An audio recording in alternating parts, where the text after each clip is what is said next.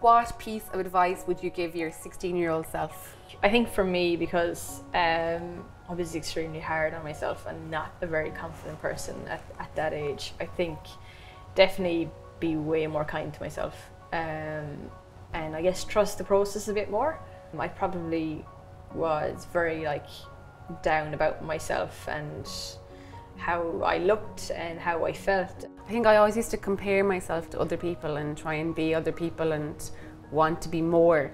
And I think similarly, I don't know, you are enough, you are you. And I think I'm glad I stuck with, I saw girls that were going out and I think I wanted to be the ones that was going out, but I was never allowed. And glad that I stuck to my values, or that Mum stuck to her values, and because I wouldn't be where I am right now if it wasn't for that. And I constantly compared myself to others, and I suppose that's it, that I was enough and that you are enough and you don't need to compare yourself to anybody. And I think, social media these days is probably very, very difficult to avoid that stuff because it's not always real life, and I'm probably glad I didn't have social media when I was growing up.